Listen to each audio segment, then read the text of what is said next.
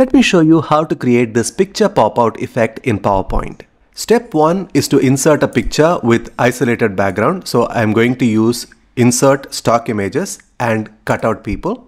Let us choose this image and say insert. Then crop the image till the area that you want to showcase. Step 2, from basic shapes, pick up the oval tool, hold the shift button down and draw a circle like so. Make a duplicate of this and keep it to the side. Then select this image, bring it to front and then place it right on top of the circle like so. You can always increase the size. Make a copy of this and keep it to the side. First, select the photo, hold the shift button down and then select the circle.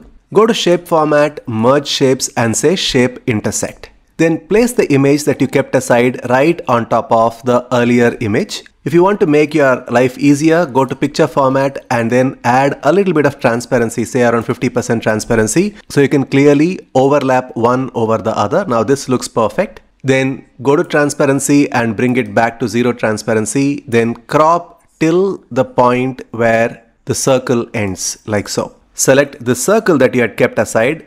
Add any color that you want and add any outline of your choice. Right click, send it to back and then place it right behind the picture. Now you have this beautiful picture pop-out effect.